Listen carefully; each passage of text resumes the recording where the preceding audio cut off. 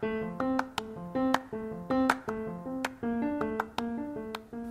it's D. It's a brand new episode coming right for you, right on the FTO Network. Enjoy.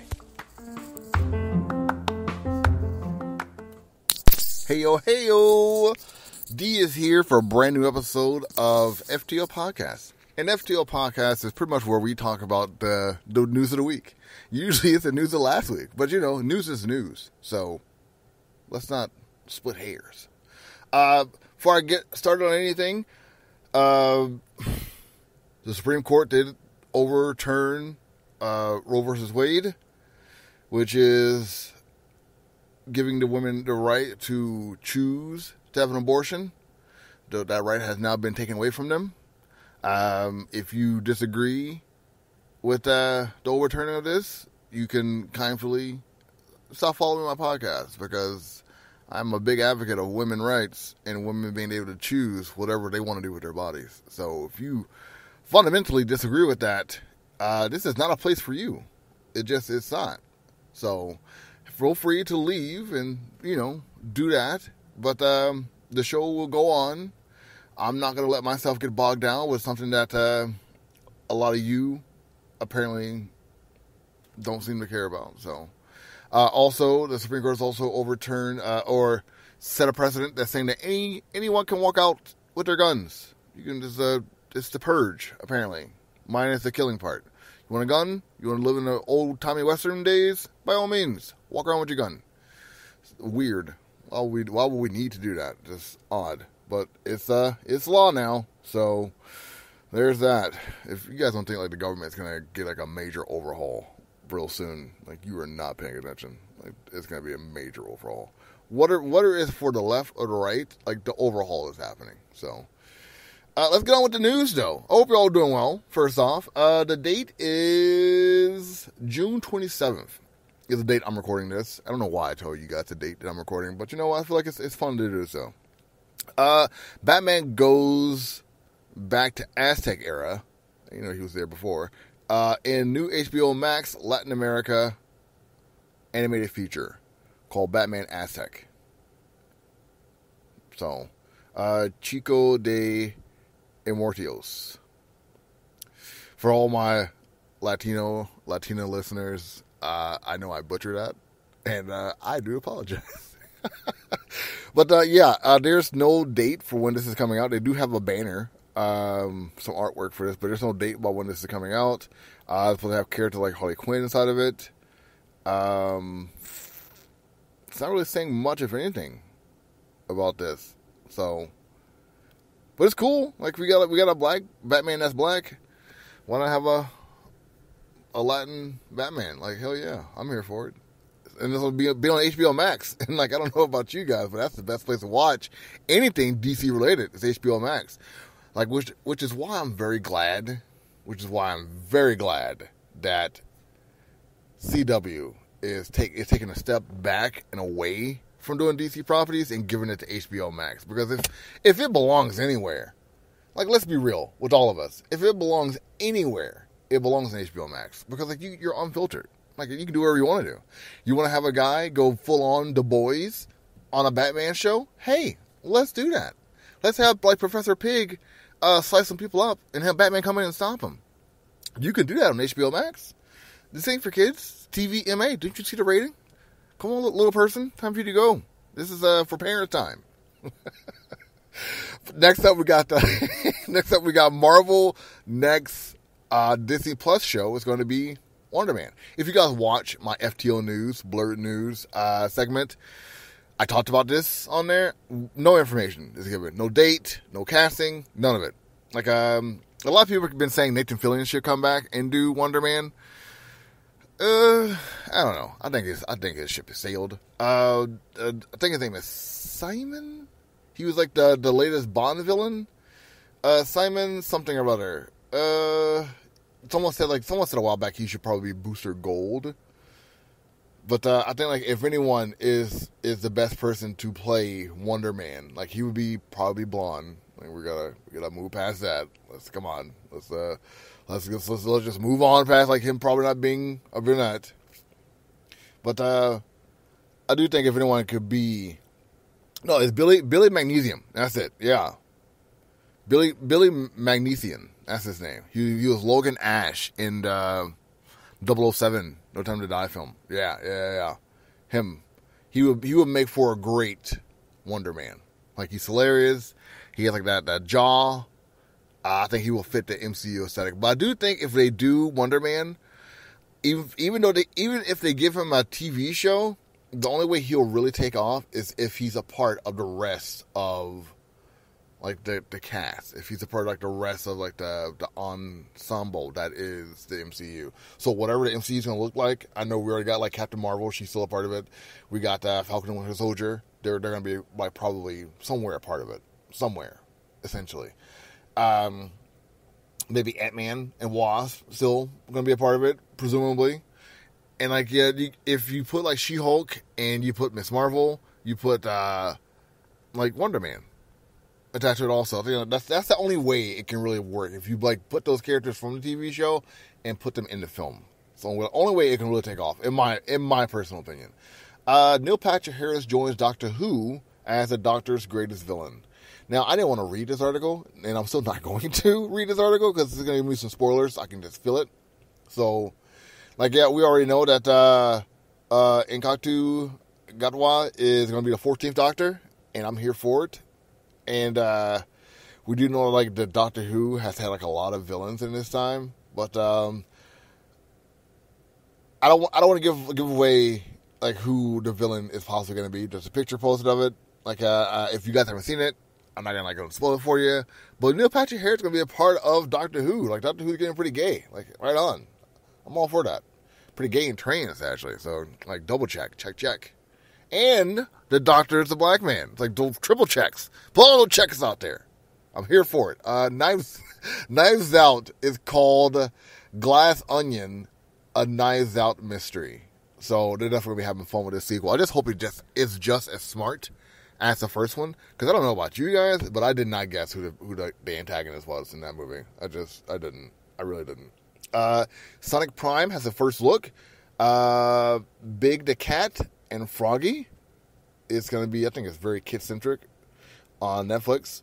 Pinocchio has a trailer out. The Last of Us has a series teaser out right now. I'll post some of these on my page. So, you know that. Stray. The game Stray is about a cat, and like you pretty much go on journeys as this cat. It looks really interesting. I definitely suggest you check out this trailer. Like, I don't really prop up any games, but this game looks pretty fucking cool. So, that's your one swear of the show, by the way. Like, everyone gets one swear each show, and that's your one swear of the show. Welcome to Derry. HBO is prequel. Series is officially underway.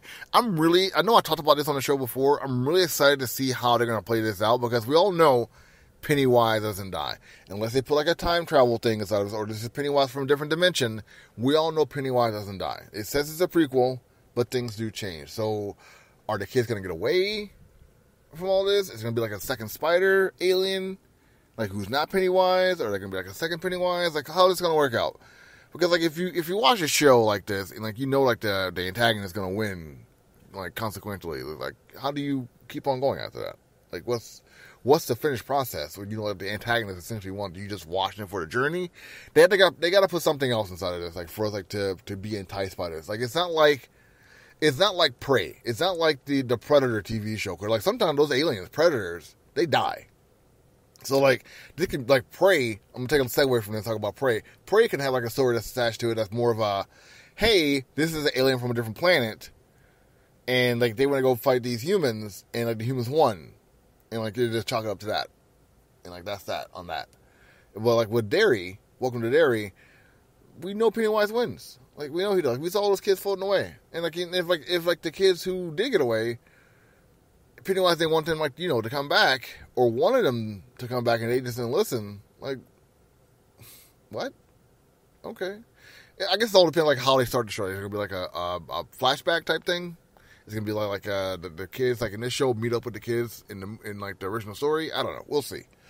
It's definitely give you something, like, to want to watch it for, to see how they approach it. So, Aladdin director Guy Ritchie teams up with Disney and AGBQ on live-action Hercules. I don't know about this. I don't know. I don't know if I want like a live action Hercules story. I'm gonna be flat out honest with you guys. Like Disney, it's like been doing like a lot of whitewashing lately with American Chavez and like Miss Marvel, and like I don't want to see any more whitewashing when it comes like to Hercules. Like you guys can like have any kind of arguments you want to have when it comes like the Disney and MCU, and, like the separation between those two. The fact does remain that like they did whitewash American Chavez and they did whitewash Miss Marvel. Like, you know, whether you like those shows or not, whether you like those characters or not, and like in like the iteration of both film and comics, like what was done was done. It's no different than what they did with Storm in like each X-Men story. So be angry, be happy. Like they did what they did, and like let's call it what it is. So I don't know. Maybe I don't know. Maybe if I just see a good trailer, I'll change my mind. But you know, for now, I don't know about Hercules. Across the Spider-Verse cast Lonely Island, Jerome Taccone as the iconic Spider-Man villain. I think he's a vulture in this. Yeah, he's a vulture. He's like, you know, like one of the Lonely Island guys hanging out with Brooklyn Nine-Nine star. Whose name I can't remember right now. Andy Samberg. Yeah, one of those guys. He's a funny guy. I've seen him like in stuff like besides like Lonely Island stuff. He's a funny dude. I don't think he's probably gonna bring comedy to this character, but like having him inside like the Across the Multiverse as a second villain or third villain is interesting. And we all already are super hyped about Across the Spider-Verse, like to start with. So another story that you may have seen inside my FTO news is Lord of the Rings: Ring of Power will have female orcs. Now, again, like I saw some comments about this. Like, I don't really care about female orcs as long as the show's cool. Like, I care about female orcs because even though there are orcs, if you watch the Hobbit film, those orcs were pretty like, you know, diverse. They were pretty like, you know, outside of the box. They weren't like just like nomad type creature. They had like emotions and whatnot. So I'm interested to see how this is going to turn out. But you know, we don't know what's going to happen with this. They may not even be consequential. Like, in all honesty, they may not even be consequential to the story. So, me giving my hopes up about this could just be that. Brittany Griner named honorary WNBA All-Star in the starter.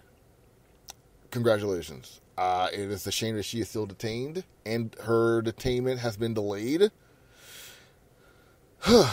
This is a sad go around, like all because like a war going on and they don't want like incite like international incidents by like fighting to get her out. It's bogus. It really is. Like this is bogus. Like she should be out of there. And like I had a friend who posted something about like men standing up for all these different rights about like black people having the right like to exist, essentially about like guns being like, you know, not as prevalent as they are in this country, and like now like fighting for women's rights. Like it's a lot for all of us like to take on ourselves, and she had like the wherewithal like to thank men for like putting like their best foot forward and like, you know, doing all of this like in not being tired, like in taking care of situations like this. And then like it makes me think about what Charlamagne the God, the host of the Breakfast Show podcast, said about the best way to take care of women. And like I still haven't gotten over this. He said this maybe 2 months ago. He said the best way to take care of women, to take care of black women in particular, is to get mental health. And like I thought that was a slap in the face to all black women. Like, what? So the best way, I'm not sure if you're talking about in particular for himself or black men in general, is to get mental health to take care of black women. That's the best way to do it, but that is not the best way to take care of black women. That's a cop-out. Wholeheartedly. That's like you not taking accountability for other things you can do, because it's like all you think you can do is take care of yourself. And like in the end, that's kind of selfish. So there's plenty of things you can do to help take care of black women. You can speak out about like the crimes and like inhumanities that are going on with it. You can donate to causes that help prevent those things from happening. You can hire attorneys for like black women that you think are being falsely accused of certain crimes. Like there's tons of different things you can do to help out with black women. Like instead of just like getting mental health like care. Like get out of here. Are you serious? Whatever, man. Author apologizes after Miles Morales' Thor comic book receives backlash.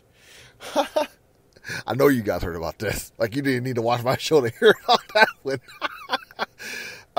Mercedes, I think his last name is Mercado, I think it was. He's Jewish and Latina.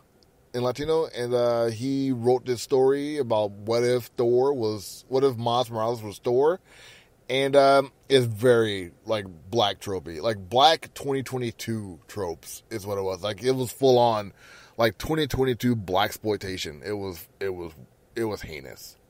Some people say it was cringeworthy. Like I don't think that word does not suffice for how bad this was. It was awful, like bad. And, like, I don't know what he was thinking when he made this story. I don't know what these editors were thinking when they greenlit it to go forward. But, yeah, no. It was weird. Like, weird. What else we got? We got Paramount Plus orders Canadian SkyMed series from Piazza Entertainment. Now, this SkyMed seems like, what's that show called? Chicago Med? Or, like, Chicago PD? Or Chicago Fire. It seems like it's in the same realm as that. I find it hilarious because the Chicago shows is like in the same guise as like Law and Order SVU, Law and Order Criminal Lieutenant, and Law and Order. It's the same, or NCIS Las Vegas, NCIS like New Orleans. Like, it's the same thing as that. And that's what the SkyMed is. It's gonna be SkyMed and like SkyMed. I don't know, South America, SkyMed. Australia. It's gonna be like just tons of different SkyMeds all over the place. Like that's how I see this whole thing pan out. And the only reason why I'm talking about it is because like it's like a very, very diverse cast. I'm not gonna rattle out all the names of this cast, primarily because like I'm sitting in my car as always. You know what? I got it. I got the cast. Here we go. From top to left of a picture that I'm gonna have to use as a disclaimer when I post this on my page. This is from Deadline, by the way. Natasha Callis, Ace. Nadiwan, Morgan, Hellstorm, Parneet, Aquila, Thomas Elms, Mercedes Morris, Keon Clark, Rebecca Kwan, Braden Clark, and Aaron Ashmore. Out of all those names, only one is familiar, and that is Ashmore.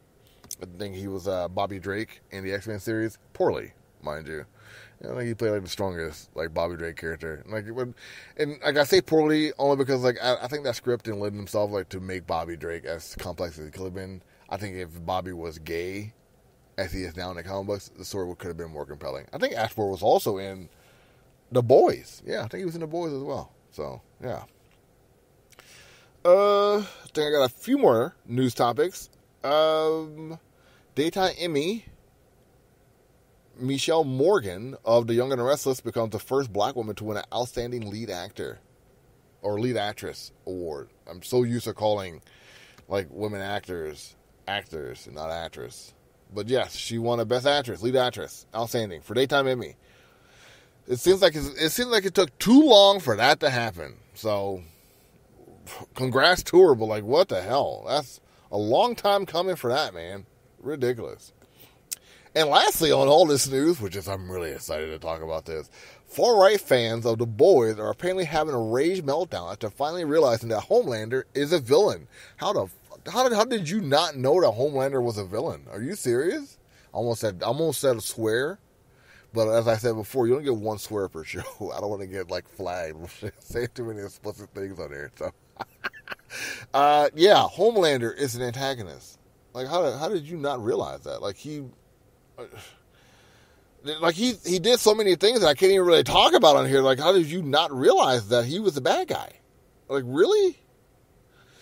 Oh, all right, I guess. I don't have any films to talk about today or games, but I'll talk about comic books from last week, which is Black Adam 1, which premieres Black Adam's son, which I'm really excited to see. I really want to see, like, what he looks like and, like, how he's portrayed in this series. So, there's that. Dark Crisis, Young Justice 1, Miles Morales, Spider-Man issue number 39. I heard nothing but good things about that. FTO Nerd talks about this. Like, he highly recommend people checking out this Miles Morales story because it really, like, gets pretty dark with his telling, and it brings out the clones, the Miles Morales clones. This really is, like, a silver age for Miles Morales. Like, I know, like, that's kind of like maybe jumping a little bit too much in comic book world, but, like, right now, like, it's a silver age. Not golden age, it's a silver age for Miles Morales. He's been out for probably about close to 2 decades now, I know like the usually shelf life for Silver Age is about 30 years between like a character's first incarnation, but like this feels like a Silver Age complex right now with the Teen Titans Academy, with Miles Morales doing this thing, with the Justice League dying, like all this stuff that's happening. It just feels like right now with the big two, this is a very Silver Age thing that's going on. Nightwing issue number 93, Gunslinger, Spawn issue number 9. I'm not sure why I put Spawn on here. I'm still mad at Tom McFarlane. Marvel Voices, Pride, issue number 1, and Bloodstained Teeth, issue number 3. Now, I picked Bloodstained Teeth simply because I wanted to read it. As most of you may know, I'm not the biggest fan of indie comics right now. Not that they're bad. It's just like, I haven't had like the chance to pull the trigger on reading any stuff. Whenever I read any stuff, like I get so into it, and like it stops being interesting, then I get angry because I can't keep being a part of it. It's a whole thing, man. It just is. So that is the show. 20 minutes, not too bad. I think it's pretty good time frame, 20 minutes.